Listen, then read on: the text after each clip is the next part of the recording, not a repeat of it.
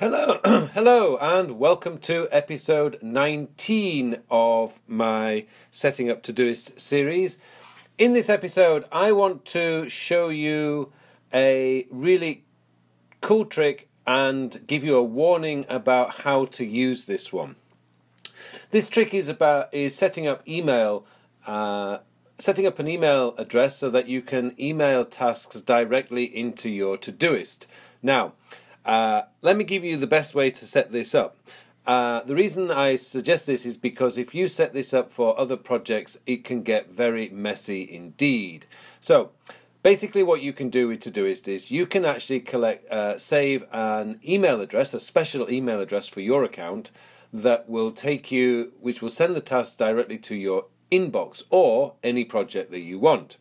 However, I strongly recommend you only set this up for your inbox, and there's a very, very good reason for that. But first, let me show you how to collect this email address from your inbox, and you need to be clicking on it to inbox. I cannot do this from today, as you notice that the icon for settings is not here, but from my inbox I get the task actions icon. If I click on that, I've got a number of options open here. I can sort things and blah blah blah blah blah. However, if you go down to the bottom, you see email tasks to this project. If you click on that, you will get an email address, which is here in my case, and this email address can be saved into my address book.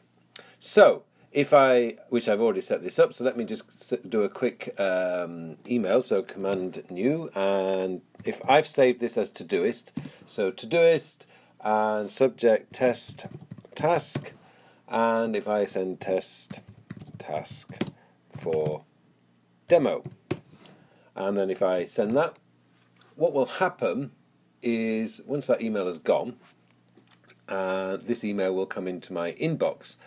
And so all I have to do is do a sync. Hopefully that will come in, and as you can see, it's come in indeed. If I click on that, the subject line of my task is the name of the task, and you'll notice that I actually have a note, and you'll see that test task for demo, and then all the various bits are in there.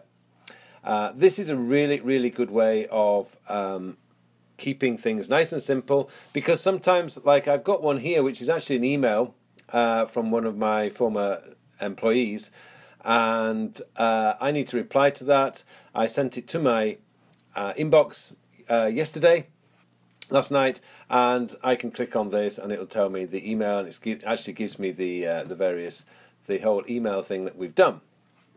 So I strongly recommend that if you're going to do this, you only set it up for your inbox. You can set it up for almost any project. So, for example, here, daily, I can get an email into this. However, the problem with that is I find that you get a lot more, your system will get a lot more complicated, and I really don't recommend overcomplicating your system. Keeping it simple, keeping it manageable is the goal, and just having it set up for your inbox. And obviously the other reason is when you do the daily mini review at the end of the day, which I hope you all do, all the things that you've captured that day can then be processed, and you can decide what to do with it. So I do hope this little demo has given you some useful tip here. I strongly recommend that you save the email address that you get from Todoist, and then you input that into your contacts list on whether you're using an Android phone, a mobile